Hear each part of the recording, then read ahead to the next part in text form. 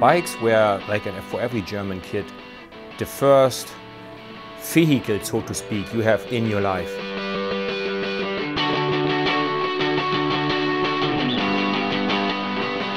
As professional cyclists, we have our World Federation to speak for us, and just a normal bike rider who uses bike on an everyday basis, they also need an organization who speaks for them, to help them to get what they need to be safe and enjoy their rides on the normal road.